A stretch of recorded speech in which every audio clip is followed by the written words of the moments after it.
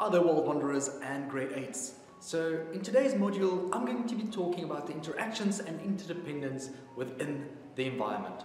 So this module will focus on populations, communities and ecosystems, abiotic and non-living things in an ecosystem, biotic or living things in an ecosystem, different types of consumers, how energy is transferred along the food chains, how food chains can become interwoven to form food webs, the role of decomposers in an ecosystem, and also the various components of an ecosystem. So students, obviously every module has an aim, and with this module, module 2, the aim is so that you are going to be able to define the term population and also the term community. You're going to have to be able to explain the meaning or the term ecosystem and also identify abiotic and biotic factors within an ecosystem.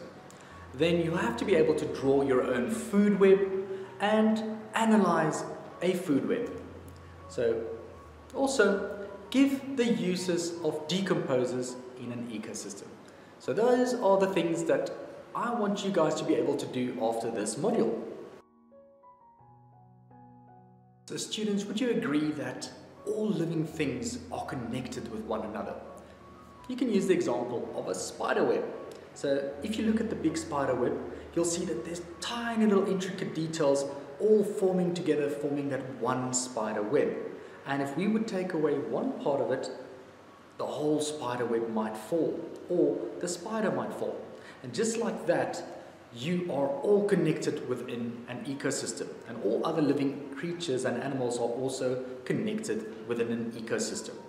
So all the parts of the web work together to support the spider, and if one of the woven threads are removed, then the spider will fall apart.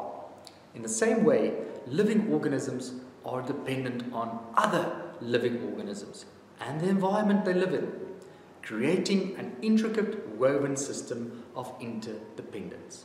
So let's start with plants. Plants are really dependent on the environment to provide them with organic food. So all animals are dependent on plants to provide them with food, and everything is connected with one another.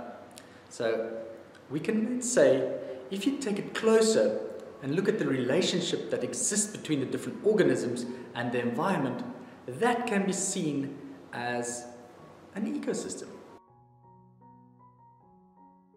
So students, let's talk about ecology and a tiny bit of introduction to ecology.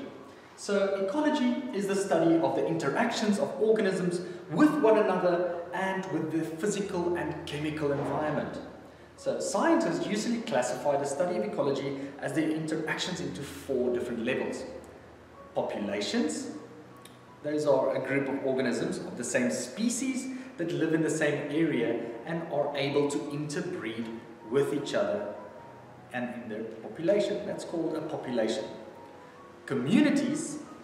Those are different species of organisms or different populations that share a common area and are interdependent on each other, and they are referred to as a community. And then the third one, ecosystems.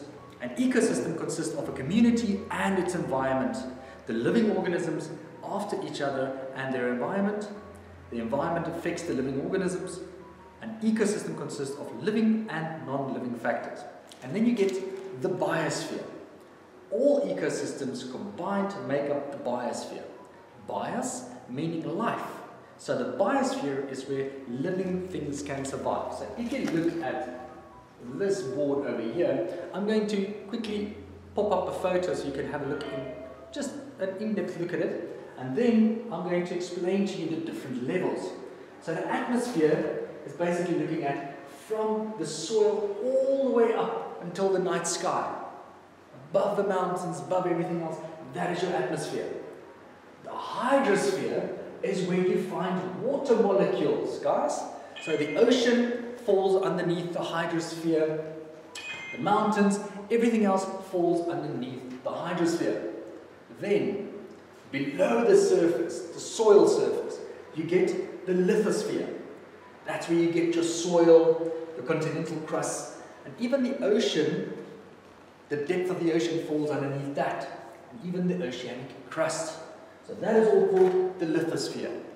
Then, 3 of them fall together underneath your biosphere, where living things occur.